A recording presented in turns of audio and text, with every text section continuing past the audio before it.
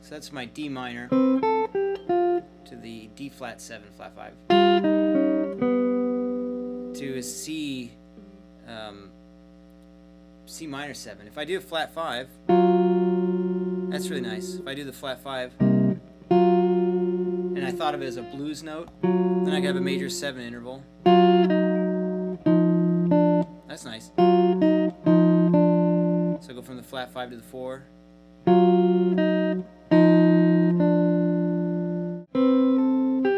So like 1 and 2 and 3 and 4 and 1 and 2 and now maybe I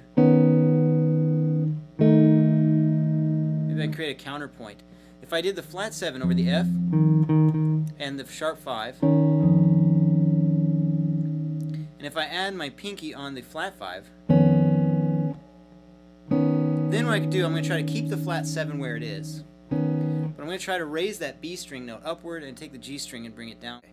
First fret on the D string along with the 4th and the 2nd, and then that changes to be 4th on the A string, 2nd on the G, and 4th on the B. And then after that, 2nd on the A string, 1st on the G, and 1st on the high E. And then the A, because that low note just keeps going down, so that'd be 5th fret on the E string, and the 4th fret on the D string, and the 2nd fret on the high E string. So the low note goes, the middle note goes, and the high notes go. So parallel motion on the bottom, or similar motion on the bottom, and then counterpoint on the top.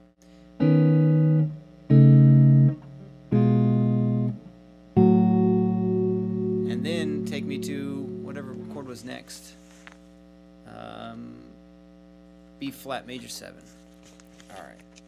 I'm going to play that lick some more because I'm going to forget that. In fact, I think I'm going to try that lick every time I get to a 5 chord tonight. So, just to see if I can remember it. Yeah, that sounds good.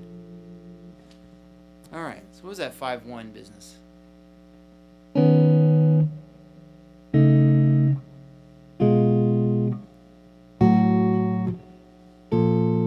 Oh, that's nice. Yeah, I like that a lot.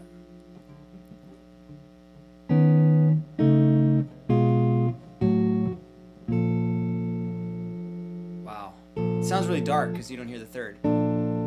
If I put the 3rd in there, it'd sound less dark. I do that on the B string.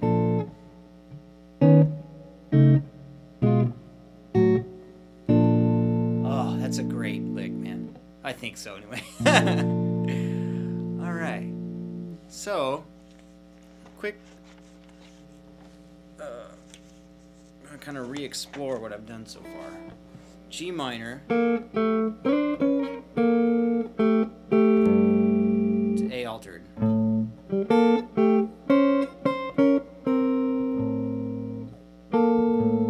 To D minor.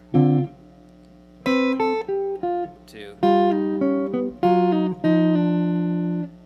And then it was.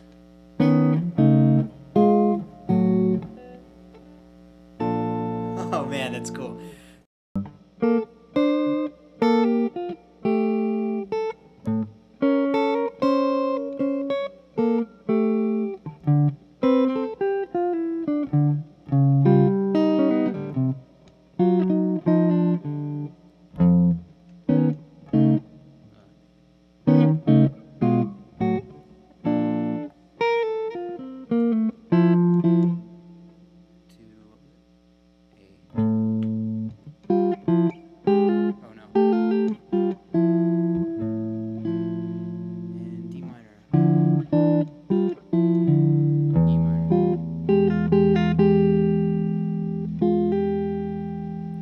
I could do A.